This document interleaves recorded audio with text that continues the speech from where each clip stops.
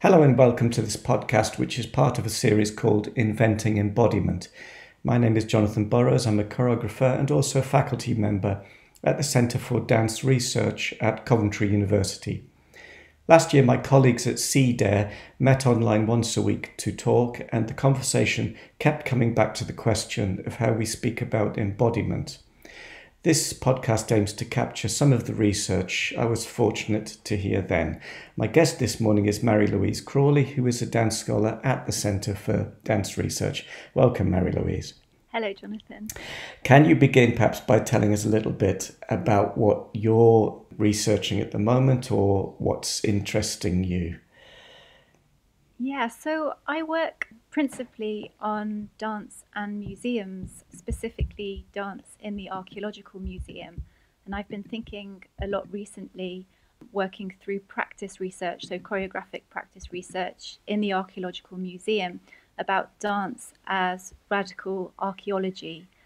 So offering an alternative way into how we might look at a museum collection or how we might re-evaluate particularly ancient history and culture, especially in terms of how that might uncover previously erased or partially invisible histories, women's histories or histories of bodies of colour, for example. It's probably worth saying as well that my research into dance and cultural heritage in heritage settings is also linked to my work, which sits at the intersection of classics, so the study of the ancient world and of ancient Greek and Roman drama and performance and dance performance in particular. And are you dealing specifically with dance or with the presence of the body in general? So specifically with dance, in terms of ancient performance, I've been looking at ancient dance forms, particularly tragoedia saltata, dance tragedy, which is a form of ancient pantomime. But I do think more broadly about ancient performance. So if we were looking at something like the tragic chorus, for example, I'm interested in the place of the choreographic within that. But I am interested as well in the wider idea of performing bodies from antiquity and the relationship between those bodies of antiquity and bodies in the present now. And how do you access what has been there physically in the past, which of course it is no longer present, is only there in texts? So how do you approach that if you're thinking about the body as an important site? Well, for me, this is where dance practice, choreographic practice is really, really important and essential in terms of a methodology for how we approach historiography. Of course, in terms of ancient history and culture, we have, as you say, we have the ancient texts, we have ancient artifacts, we have the vases. So there is that evidence. But for me, what is really vital and pressing and what can uncover new knowledge in this field is working through a choreographic practice, which is, where embodiment comes in, and the value of how my embodied practice, my practice as a dancer and a choreographer, can speak back to the field of classics and ancient history. And I think it's generally quite a new approach in the field of classics. And I've been really fortunate to have been having wonderful research and practice conversations between the fields of both dance and performance practice and classics and ancient history. So can you give me a concrete example of what your practice is in the studio in relation to these ancient forms? Sure. So if I was to talk a little bit about the practice that was grounded in tragoedia saltata, so in dance tragedy, the pantomime form. It's a solo practice, it's a masked practice, it's a narrative form.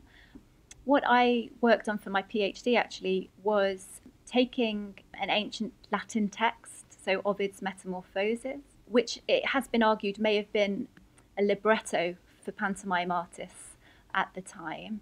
And I'd taken selected episodes from that text into the studio and really delving into a textual analysis, but finding out how I can give flesh to that text through my dancing body, while I use the foundational principles that we know about this dance form, that it was masked, that it was solo, that it was narrative. But I'm not interested in reconstruction. It's more a reimagining of that form. And there's a sense also of the layering of the ancient performance form, the ancient text in my body alongside my own somatic history as a dancer. So the histories that I carry within my own body, of those who have taught me, of traditions of dancing that have been passed down. And I think with the Tragoedia Saltata, it's particularly striking to me the transmission of what one of my teachers, Marcel Marceau, had taught me, and carrying on that tradition of mime through the body, but also my lived history as a woman as well. So you say you're not interested in reconstruction, and you use this description that somehow it's about an imaginative approach to what might have been, as a way of further analysing the texts, the written texts that do remain. And how does this sit alongside the idea of dance, for instance, as an ephemeral art form, as something that's about presence? That's a great question, and it's something that comes up time and time again when you're thinking, particularly about this now, well-trodden idea, I suppose, of the performing body as some sort of archive, as some sort of alternative archive to the other archival texts or material artifacts that we have, and dance's ephemerality.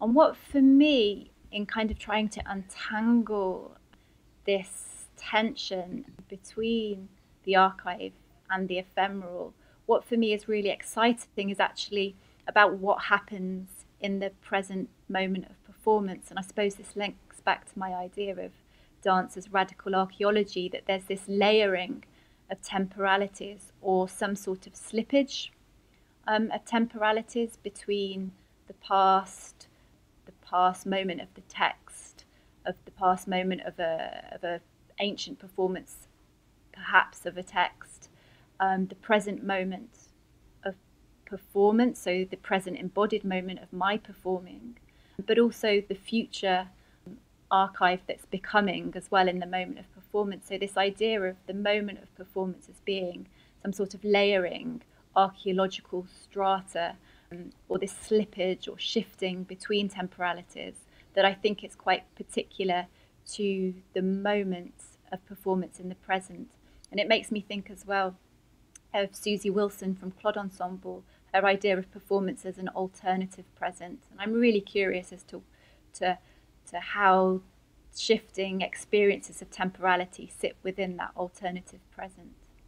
I really like that image of performing the future archive that is coming. I think that's going to haunt me next time I perform. So this series of podcasts is about embodiment. You've touched upon the word embodiment already, but can you say just a little bit more in what ways embodiment is part of what you're doing in this practice and in this research to do with ancient forms? Sure. So I think at first, actually, embodiment is a term that I almost shy away from. I tend to, although I use it a lot, I'm aware I use it a lot, I shied away from it at first because there's actually a term. I worked for many years as a performer with Ariane Nouchkine at the Théâtre du Soleil, and she actually uses the term incarnation, so incarnation, or to incarner a character, to give flesh to a character. And so actually it's that term of incarner that has always sat with me since I was a very young performer. And so I actually find that term almost goes further than embodiment. So I often think about the way in which I'm working with the ancient text or the ancient form as somehow giving flesh, muscle, blood and bone, really kind of visceral incarnation, physical incarnation of language or of text or of mood or of character. But I over the years when I've been working at this intersection between ancient history, classics, and dance, it's been actually really valuable to use the term embodiment, as a way of speaking, articulating, speaking up, I suppose, for the value of a dance, an embodied, a sensory practice, as a methodology, as I said before, for an alternative means of how we might read, write, and understand ancient history. I suppose for me, embodiment really, in that idea of incarnation, is really about living the detail of every present moment through the sensing body. I'm also aware that in the work that I've been doing, actually with archaeologists, that there is a huge opening into ideas of embodied practices and sensory practices within archaeology. So I was really fortunate to, a few years back, be part of a network called the Sensory Studies in Antiquity group. And this group is really, really working at the intersection between different sensory studies, so whether that be haptic, or looking at smells of the ancient world or sounds of the ancient world, and now, through the conversations that we've had about dance, also the kinesthetic, that there's this real openness to those different sensory approaches to archaeology and to history, and to also understand that archaeology itself is, an embodied sensory practice, being out in the field excavating. Oh, I could go on listening to you describing this work for much longer, but we should probably pause there, because I think you've given a really rich overview of what you're doing, and certainly one that's exciting my imagination. Thanks so much, Marie-Louise, for those thoughts. Thanks, Jonathan. Been an absolute pleasure. Thank you. All right. Bye-bye.